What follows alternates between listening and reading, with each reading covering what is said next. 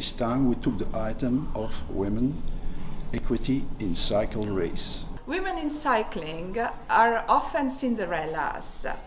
I can't remember ever having moderated an event before where all the speakers are women.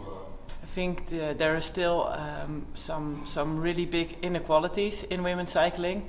We should really grab every moment, every opportunity we get to talk in a positive way on this topic. We shouldn't be limited by our biology or by our gender identity in our lives, in what we want to do. Gender equality in sport in general, it is one of our main priorities in the field of sport. I hope we can all just keep using it as a target to have women everywhere in the base on the top. I will speak about empowering women in sports.